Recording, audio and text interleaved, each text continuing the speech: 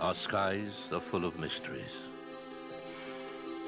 Unidentified flying objects secretly investigated by government agencies all over Europe for decades.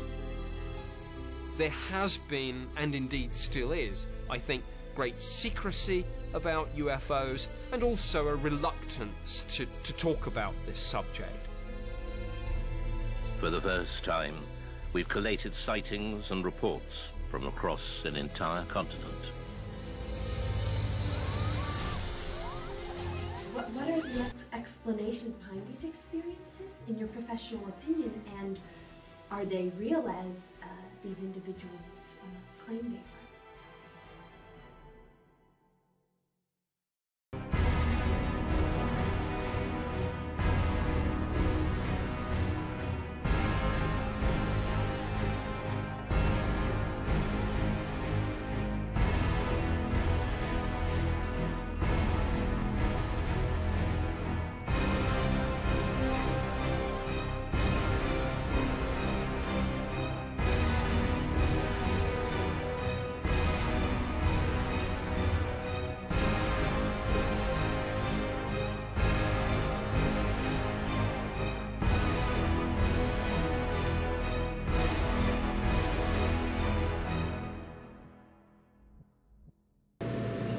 Welcome to Occult Investigations. My name is Jillian Post, and I am your host for tonight's episode, UFO Abductions. Humans have often looked intriguingly towards the sky in search of extraterrestrial intelligent life. According to a variety of accounts, it seems extraterrestrial intelligent life does in fact exist, within Earth's vicinity no less. Some people have been fortunate enough to glimpse UFOs, unidentified flying objects, which they believe were controlled by other life forms. Others have had more than mere glimpses. These individuals claim to have been abducted by extraterrestrial life, aliens. These scenarios are said to have often interrupted the individual during sleep. The person may find himself or herself in a state of paralysis. A light, a disturbance enters the scene. The abductee is soon transported into what appears to be an alien spacecraft.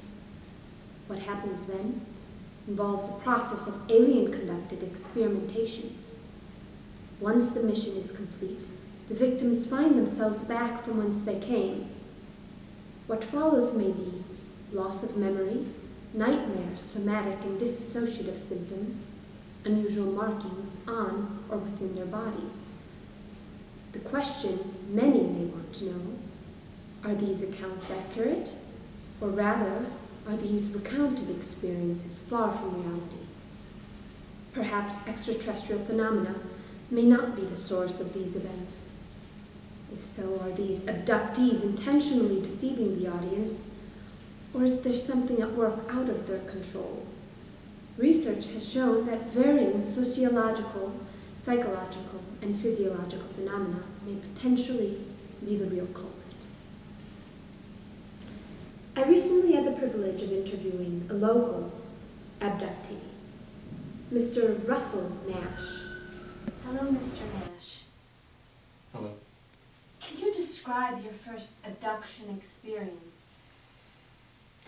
Yeah, my first abduction experience happened back in the summer of 2011. It was July 14th, and I had just gotten done my shift, and I was driving home on Route 14. It was about 7 p.m. at night, and I remember looking out the driver's side window and seeing these strange lights. Now they were kind of hovering, but they were moving back and forth in a regular pattern. And you know, I'd done some reading on, you know, spacecraft, and I'm common with air vehicles, and it didn't sound like a helicopter or a jet or a plane. There was no noise. It was just this irregular patterns of green and red lights that seemed to be swirling around each other. And so I pulled the car over. I felt that they felt me looking at them, and the lights just came, stopped over me,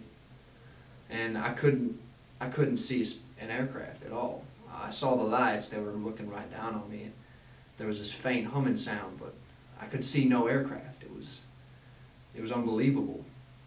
And then there was this high-pitched sound, and this green aura, this light poured down on me, and it felt like a giant hand scooped me up.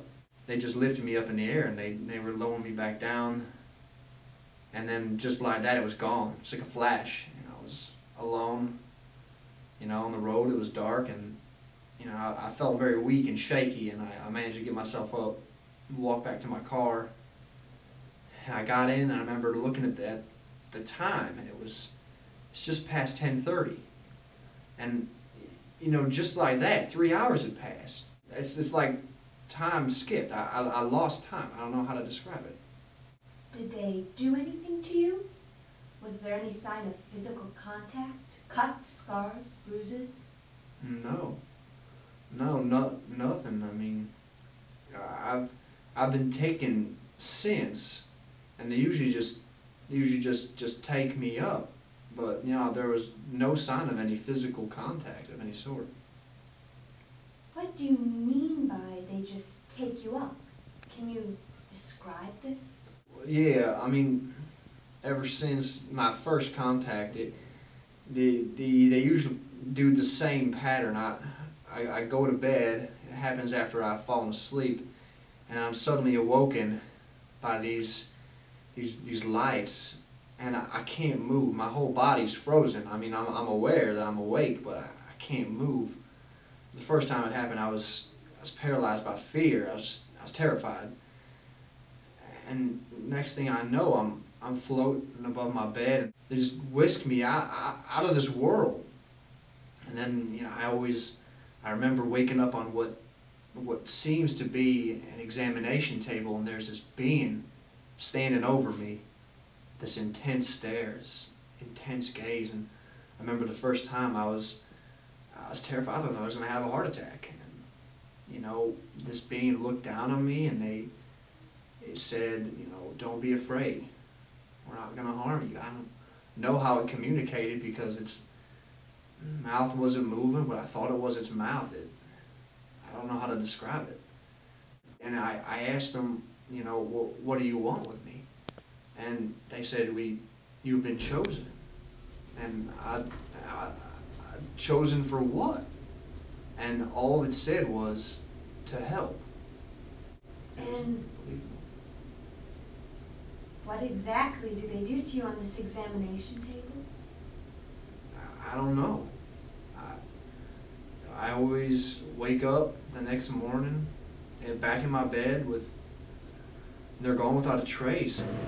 We invited onto our show for an interview Dr. Pete Venkman, a specialist, who will better help us understand these phenomena. So we're here with Dr. Pete Venkman, a psychologist who specializes in UFO abductees and their experiences. Thank you for being here with us. So you're familiar with Russell Nash's case and cases similar to his, are you not? I am. His case is an odd one, but is fairly typical on the spectrum of UFO experiences. He had an experience where he was lifted, he saw lights, but there was no sound. It happened at night, and he was alone. It also happened repeatedly, and he lost time. When he was lifted and taken from his home, he said he experienced something where he was on a table and was experimented on. All these things are typical of what a common UFO experience would be. Okay, now a question I have for you are, what are the explanations behind these experiences, in your professional opinion, and are they real as these individuals claim they are? Well, they certainly perceive it as real. Whether the explanations are extraterrestrial or not, almost certainly not. There are better non-extraterrestrial explanations for these experiences. Can you elaborate on that? What are those explanations that you refer to?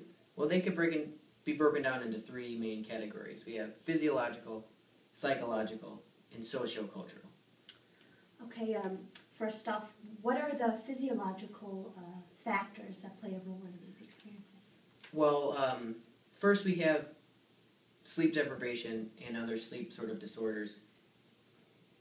In Nash's case, he was sleeping at the time, so was this a dream or was it not a dream? Right away we have a doubt interjected into his story. And then on top of whether or not he was sleeping, we have other sleep disorders that play a role. We also find that individuals are also prone to memory loss, false memories, and false recognition of these memories. And recall. Yes, recall as well. Okay. And to continue on from what you've said, what are the psychological aspects that influence these experiences? We generally see individuals have a sort of pattern or sort of typical symptoms. Not necessarily totally clinical, but often in subclinical levels. These symptoms will be depression, dissociation, and ADHD. Again, not always in clinical levels, but they will have a tendency to those three things. We also see something called schizotypy, which is something where you have a genetic predisposition to see things under a certain stress. So if you exceed a certain stress level, you will start to have schizoid things. So you will start to see, you start to be paranoid. You have a tendency to see things. So those would play a role greatly in things like seeing UFOs. Going along with that, these individuals tend to be more fantasy prone, and will be just more susceptible to suggestion. Okay. And lastly, you also referred to sociocultural influences. If you could elaborate on those aspects as well. Well, just culture plays a huge role. Things like the media plays a huge role of how one interprets the world around them. So when when one encodes the memory onto someone's when one is encoding the memory onto someone's brain, your personal experiences, which is affected by the media and culture, affects that encoding. So it helps you, or it helps, or possibly deters you in how you interpret whatever piece of information that is. So, for instance, you have a flashing lights in the distance. Oh, it's a cell tower, or it's a plane. Well, had you been watching, or reading books on UFOs, maybe all of a sudden that becomes a UFO. On top of it, as time passes, the brevity of whatever memory that you have gets degraded. That happens with everyone all the time. That just happens. But on top of that, you have then the loss of information, the primary encoding, which is affected by culture. But then when you go to remember that again, the culture is affected again in terms of your personality. So you have a dual effect of culture in that. Okay. Well, we really appreciate your insight and your expertise. And thank you for being here with us today. Oh, it was great being here. Thank you for joining us, and we hope you found this program insightful, enjoyable, and informative.